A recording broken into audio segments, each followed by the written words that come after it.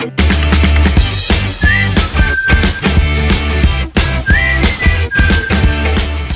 everyone, I'm Shivam Pasari and welcome to ACN Academy. Now as you can see from the title of this video, in this video we will discuss some few basic problems on the topic cyclicity. So without further ado, let's begin.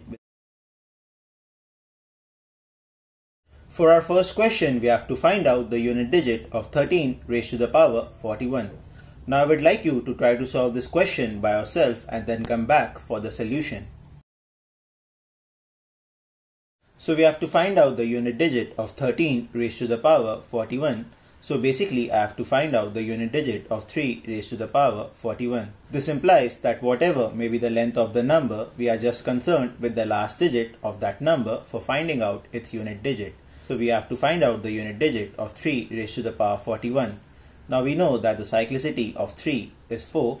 So we have to divide 41 by 4 and we get the remainder as 1. So 3 raised to the power 41 will give the same remainder as 3 raised to the power 1, that is 3 itself. So the unit digit of 13 raised to the power 41 is 3.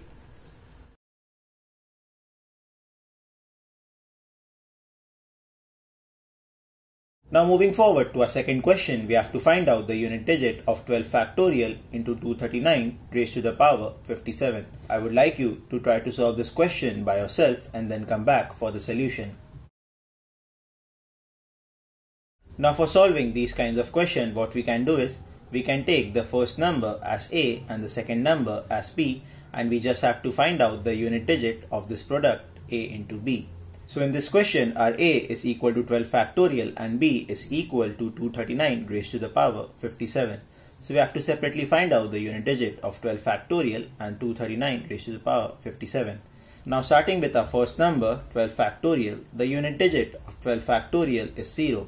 Now I know this because the unit digit of all the factorials from the number 5 are 0. So the unit digit of 12 factorial is 0. Now since the unit digit of our first number is 0, we don't have to calculate the unit digit of our second number because 0 into something will always give me 0. So the unit digit of 12 factorial into 239 raised to the power 57 is 0.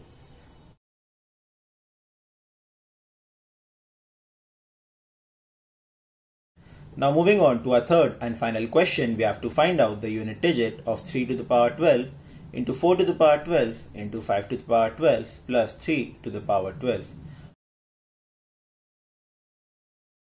Now this question is one level higher than the previous question and we have to apply the same logic in this question too. We can take 3 to the power 12 as our first number, 4 to the power 12 as our second number and 5 to the power 12 as our third number, and last but not the least 3 to the power 12 as the fourth number.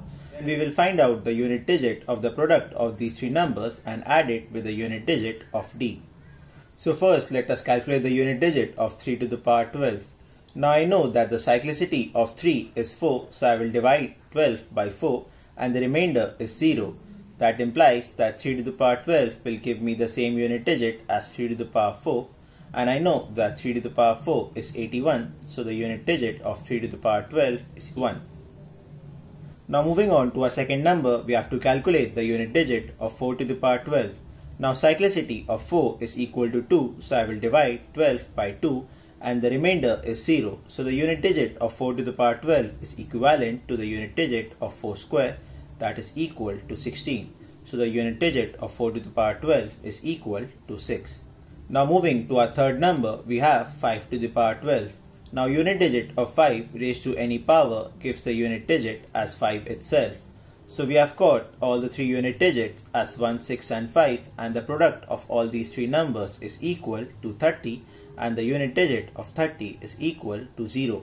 Now we have separately find out the unit digit of 3 to the power 12 and that is equal to 1. So our final answer is equal to 0 plus 1, that is equal to 1. So the unit digit of the complete expression 3 to the power 12 into 4 to the power 12 into 5 to the power 12 plus 3 to the power 12 is equal to 1. That was all for this video and I hope that you understood all the topics covered in this video.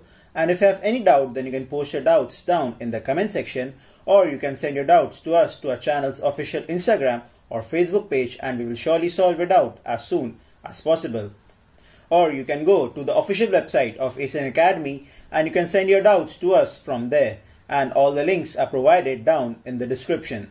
And if you did like the video, then please hit the like button and subscribe to the channel ACN Academy.